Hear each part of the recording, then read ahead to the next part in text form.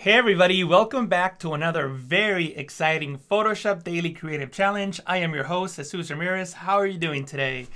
Let me make sure I have the chat up. I don't see the chat coming up. Let me just make sure that I'm in the right page. I want to see who is here with me today. Good morning, everybody, or good evening or good afternoon, depending where in the world you are. I am in the San Francisco Bay Area, and I am excited to be here with you yet again.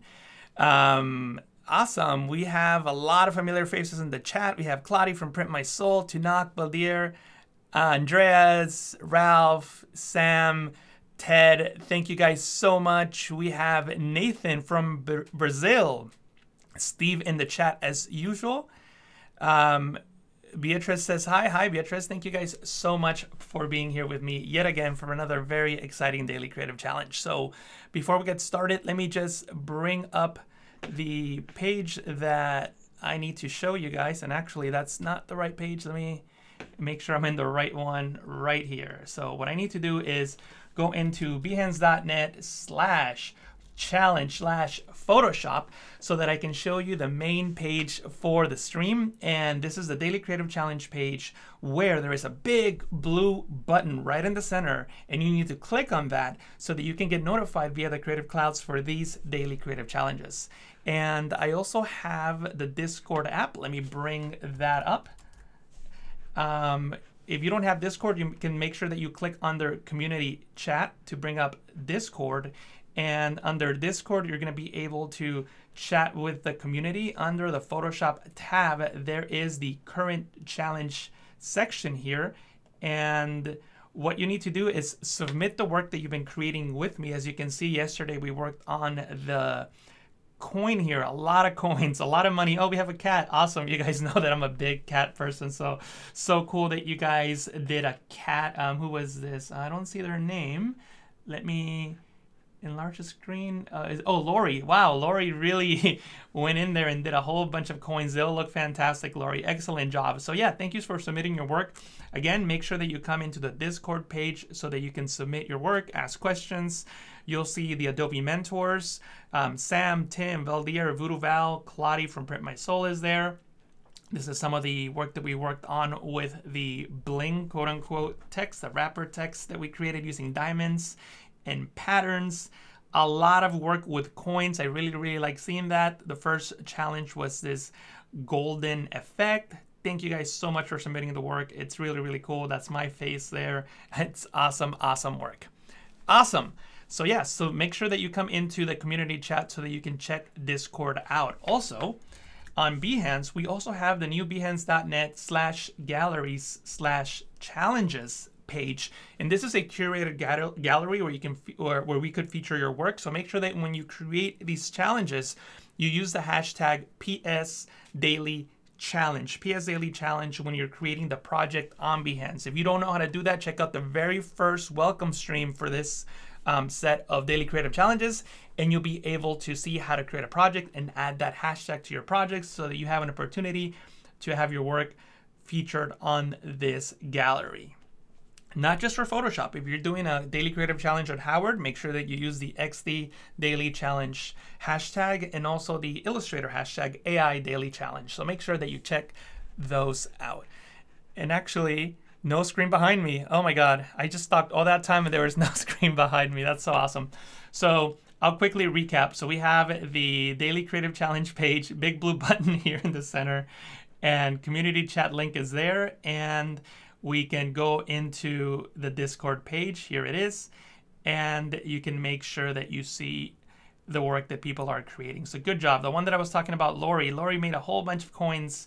I spent so much time about that, and I didn't even show it on screen. But as you can see, there's a lot of work right here. Lori, those are the coins I was talking about, and the cat coins. Cool. Anyway, sorry about not sharing my screen. I got so excited looking at all this awesome work. But yeah, guys, thank you so much. So we have a very busy stream. We don't have a lot of time, and we have a lot of cool things to do today, but I want to show you that at the bottom of the page you have this unlock the challenges boxes here, and every day we unlocked a new challenge. I was just mentioning yesterday we had the custom currency challenge, and today we have a sports jersey challenge.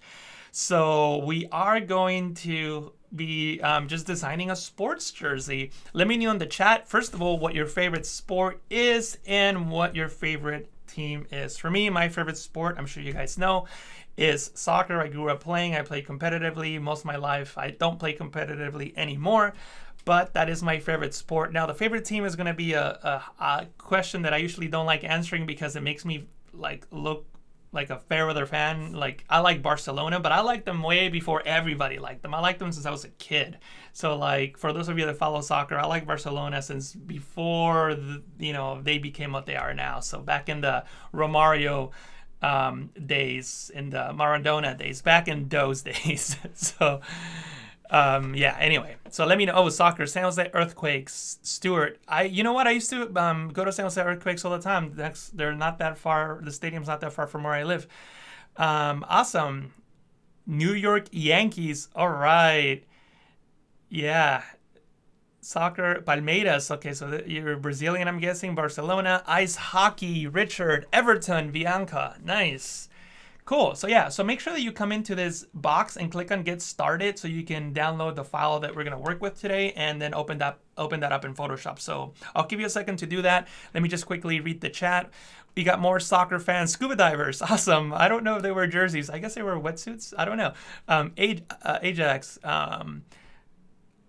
Wrexham, football, but tennis, downhill skiing. Nice. Romario, Barcelona, Madrid, Everton, West Brompton, Ajax, Ala Madrid, Super Deport Cali, Colombian, nice. Red Sox, cool. Oh, we got my good friend Seth McCullough in the chat. Yeah, he definitely has a lot of experience with sports jerseys. So now I'm nervous because he does like some high-end work with Nike and stuff like that. So now you're putting the pressure on me, Seth. What are you doing here, man? Wolverton Hampton Wanderers. Nice. They got one of my new favorite players, Jimenez, on that team. Arsenal. Rugby. Awesome. You're not old enough, Jesus. Matt, how old do you think I am? A lot of people, I don't know. Don't answer that because I don't feel bad if you say I'm an older age than what I really am. But I'm definitely older than I look. I'll tell you that much. Anyway, so let's go into Photoshop, and this is the file that you should have downloaded. It's an Adobe stock image, and it will have a watermark. You can remove the watermark if you like, if you want to license it. If not, you can use a photo of your own t-shirt or anything you like. But this is the template that we're going to start with, and we're going to create it so that we can, we're going to create layers on top of it so that we can work and place anything that we want in it. All right. Cool. So the first thing that we're going to do is actually, I realized that when I saved this file and provided it to you guys, I realized that I made a mistake, and I set the mode to grayscale for some reason. So when you first open the file, the mode will be grayscale. So make sure that you change the mode to RGB. So RGB color is selected. So sorry about that. So change it to RGB. First thing you have to do, because I sent you a grayscale image, but no worries. You can easily change it to RGB and you'll be fine. Awesome. All right, so we get what, 28. Oh God, I wish I was 28. 30. Oh, bless you guys. Bless you. Yeah, I wish. Anyway, Liverpool for footy. Nice. Yeah, Liverpool's got a good team this year. Lewandowski from Bayern Munich. That's right. Anyway, so we have this layer here, and what I'm going to do is I'm just going to duplicate the layer by pressing Ctrl-J, Command-J on the Mac so that we can have a copy to work with. Right on top of the original layer, I'm going to create a solid color fill layer, and I'll just make it, something neutral, 50% gray, and press OK. So now we're just going to work from that layer up. And the question is, do you need a subscription to remove the watermark? So Mark, what the Adobe stock images they're just assets that you can license or purchase. So you do have to either get a subscription or buy the image, either or, if you want to remove the watermark. The reason that I can't give you the version without the watermark is because I don't have the license to provide them to everybody for free. But you can always work with the watermark version for practicing purposes, and that's totally cool. You'll learn the techniques. The watermark might get in the way, but you'll learn the technique anyway. Cool, maybe 40. Yeah, yeah. There you go, Nate. You're right up there. you're much closer to my real age. Yeah. Anyway, so we're gonna use this copy, and what I'll do to make it easy on you guys, I'll rename the layer to the blending mode that I'm setting it to. So this first blending mode, I'm gonna set it to a linear burn. So linear burn. So I'll change the blending mode to linear burn, which is right up here, and it will make things larger. But when you do that, darker, excuse me, not larger, darker. But when you do that, notice that the whole image gets affected. So what you want to do is, before you do this, you need to make a mask around the jersey. So just to save some time, I'm going to use the select subject feature, let Adobe Sensei figure out the edges of my jersey. But I want to use a vector mask. For things like this, it's always much better to use a vector mask. So again, for the sake of being fast, I'm just going to go into the paths panel and click on this icon to convert that selection into a vector path. And then I can go and hold Control and Windows Command on the Mac and click on the layer mask icon to make it into a vector path.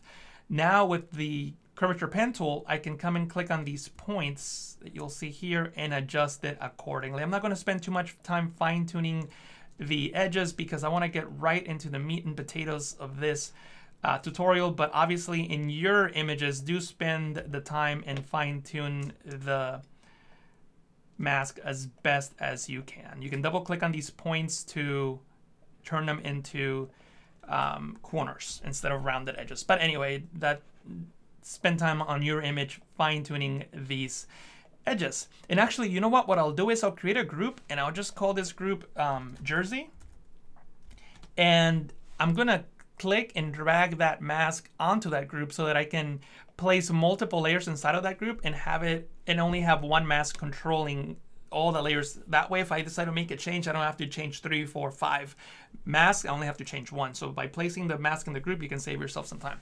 So this first image, I'll turn that into a linear burn blending mode. And what I'll do is also inside of that group, I'll apply a solid color adjustment layer, and then we'll just make it, blue, and I'll place that in there. So there it is, blue. So I have a solid color fill layer set to blue inside of that group. On top of that, I have a linear burn layer, and I'm going to press Control J on Windows, Command J on the Mac, and I'm going to add another layer, and this is going to be a highlight layer, and I'm going to set this one to screen, and I'll call that screen, and I'm typing the name of the blending mode on the mask so that you can see what it is. Cool. So now I can go into Image, Adjustment, Levels, and then I can just make this darker. So I just really want the highlights to pop. See that? I'm just getting the highlights in there and adjust it like so. And I'll press OK. One thing that I didn't do that I just noticed is that I didn't make the layers black and white. So I can go back and go into Image, Adjustment, Black and White, so that there's absolutely no color in there. And I'll do the same thing for the original one as well. There you go. Make sure that they're black and white. I'll duplicate this linear burn layer, and I'll press Control J on Windows, Command J on the Mac, and I'm going to go to the top here, and then I'm going to set this one to overlay, and I'll type in overlay on here. Overlay, and this should get you basically like a template that you can use. And I know that there's a lot of templates online, but this is teaching you how to create them from scratch from any shirt that you may have. So you don't have to use a template. You can make your own, and usually when you make stuff on your own instead of using templates, you have more control and flexibility. But anyway, so this is going to be like our basic template here. And notice now that I can come in here and then change the color to whatever else I like, and everything is editable. So I can adjust the image any way that I want. So the jersey that I'm going to, the design that I'm going to make is going to be a Photoshop jersey. So what I'm going to do is I have the Photoshop logo in here. You can use whatever logo that you want. You can look for the Photoshop logo online if you like. I just happen to have that logo here, and that's what I'm going to use. And I'm just going to place it above the color fill layer, so below the linear burn layer, and watch what happens. See how now the Photoshop logo has the texture of the shirt on it? So that's because all these layers here, these 3 layers, overlay, screen, and linear burn, are being applied on top of the logo. So now it looks like the logo is part of the jersey. So that's pretty cool. And I can have this layer selected, and I can bring it up, and I can scale it. So maybe place it here. What color do you guys think the jersey should be? Maybe like a lighter blue? Let's go for a lighter blue. So maybe something like this. And since, you know, we were talking about soccer, maybe we can make it like a, I don't know, like a typical soccer jersey. So above the color fill layer, what I'll do is I'll just create a rectangular marquee tool and click and drag down from the center like so. And I'll fill that with maybe like a dark blue, like this dark blue inside of the Photoshop logo, and maybe needs to be a little bit bluer. So maybe like right about here. Press OK, and I'll just fill that. And I'll select the rectangular marquee tool and then just move to the side and fill it like so. And obviously I'm not being too precise in the spacing between the stripes, but maybe that's something that you might want to try. Now this looks like a, oh my God, like an Inter jersey, doesn't it? That was not my intention, but it does it does look like a Inter de Milan jersey a little bit because of the colors and the stripes. But anyway, so what we can do now is apply a displacement map to the stripes so that they feel like they're actually part of the jersey. And the way that you would go about that is just by duplicating that original jersey. Oops, I double clicked on it. I didn't mean to do that. Control J, Command J on the Mac, and I'm just going to drag that all the way to the top. And you know what? Actually, I'm going to do this in a new document. It might work better in a new document. So I'm going to click on the right-click on the layer and duplicate it to convert it into a new document. So duplicate layer and new document, press OK. That way we just have one layer and we don't have to worry about anything else. And there's a lot of fine detail here that I'm not really liking. So I'm just going to go into blur, Gaussian blur, and I'm just going to blur it so that I don't have a lot of that small detail. I don't want it to show up in my displacement map. And then I can go into File, Save As, and I'm just going to save it on my computer as a Photoshop document. I already have a displace map there that I was practicing with earlier, and I'm just going to override that file, and I'll just call it displace.psd. Click on Save. Yes, I want to replace it. Press OK. Go back into my working document, and here what I'm going to do is disable this layer because I didn't actually need it. I opened it up in a new document, and I'm going to go and find those stripes that I was working on right here, these stripes. And if you want to work non-destructively, you can right click and convert it into a smart object and go into Filter, Distort, Displace. And I wish Photoshop had a preview here so you can better see what you're doing, but unfortunately that it doesn't. So Photoshop is going to look at the highlights of that image and try to create peaks and valleys based on the values. Darker pixels will push pixels down, brighter values will push them up, basically. So you can experiment with these values. I'll do something smaller just to be more subtle. Maybe like 15 actually. Let me try 15 and press OK. Select that displacement map you created, and you can see how Photoshop distorts the image so that it looks like it's going around the creases in the jersey. Another thing that you can do is you can go into Filter, Liquify, and you can liquefy the stripes there by, let me first go into View Options and then reduce the opacity a little bit. And then with the Forward Warp tool, I can click and drag and distort them so that they follow other contours that maybe the displacement map didn't get, and it looks a little more realistic. And when you're done, you can press OK. And this is looking pretty good. What do you guys think? Let me see if there's any questions in the chat. Thank you, Ahmed. Best challenge ever. Mia wrote, looks cool. Every time Seth wrote, every time I use a displacement map, I have to go back and Google up how to do it. Yeah. This is the best tip I've learned this week. Actually, it's an older tutorial, but I have a tutorial on YouTube that basically talks about all about how the displacement map works. Let me see if I can find it really quick, because I do want to share it as a resource. Let me see. Sorry about that. I should have thought about this. Displacement map, Photoshop. Hopefully it comes up fast in the search. Yeah, here we go. I'm just gonna bring this over into this window here, and we're getting this ad, but I have this video. It's a little old. It's from 2016, but it's called How to Use Displacement Filter in Photoshop Displacement Maps. So check it out. I go through the science behind how it all works, and I probably need to watch it again because I probably forgot most of it. But you know, I talk a lot about how the displacement map works in terms of the science behind it and what's really going on behind the scenes. So if you really want to know how that filter works, check out this video, how to use the Displace Filter in Photoshop Displacement Maps, my YouTube channel, Photoshop Training Channel.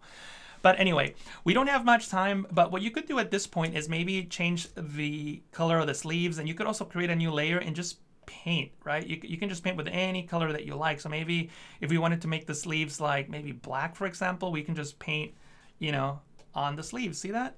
And the highlights and texture are already applied from the layers above that we created earlier in the stream. See that? So we can just quickly start designing the shirt. And we could also do other cool things. For example, let me just to show you, just to give you options. So I'll remove that. And another thing that you can do maybe is you can go into the curvature pen tool and change this to shape. And maybe you can create some cool shapes on your jersey, like so. See that? Maybe do another one on this side. Obviously, I'm going fairly quickly here, but you get the idea. See that? And they're individual layers, so you can maybe change the color. Maybe one could be, I don't know, red. So just get creative with what you do on your jersey. Also, remember, Photoshop has these shapes, the custom shape tool. So I can come in here and select one of these custom shapes and just, you know, create something in here. So maybe like this sun shape. I can bring that in there, put it there. And it's actually a path. I actually wanted a shape, so let me try that again. There it is, and maybe, you know, I'll make it yellow or whatever color you want to make it. So you have a lot of options. So the design that I decided to go for was that Inter the Milan looking soccer jersey, but you can do whatever you like in the challenge. I'm sorry, I'm looking at the chat now, and I'm also looking at the time. This went by so quickly. I wish I would have had another 30 minutes to show you more tips and tricks, but I'm really looking forward to see what you create using the tips that I showed you in this challenge. Also, let me quickly pull up the schedule. We had in the morning Jason Levine doing mixing sound for a short film. Then we have my daily creative challenge. Up next is photo retouching with Weekend Creative. Looking forward to that. Illustrator daily creative challenge after that with Andrew as usual. We have branding and identity with Nina. And Howard Pinsky doing the daily creative, the XD Daily Creative Challenge at 2 p.m. and a draw along with Kyle T. Webster right after that at 2:30. And we'll end the day with a design off by Voodoo Val and Logan. So make sure that you stick around for those streams. Thank you guys so much for watching. I really appreciate you being here with me today. It went by so quickly, but again, remember, go into Discord and make sure that you submit your work under current challenge, and also use the hashtag #PSDailyChallenge when you upload your work onto Behance. Thank you so much for watching. It was a pleasure being here as usual. It went by so fast. I look forward to seeing you again tomorrow morning for another Photoshop Daily Creative Challenge. Thank you very much, and I'll see you guys again very soon. Bye.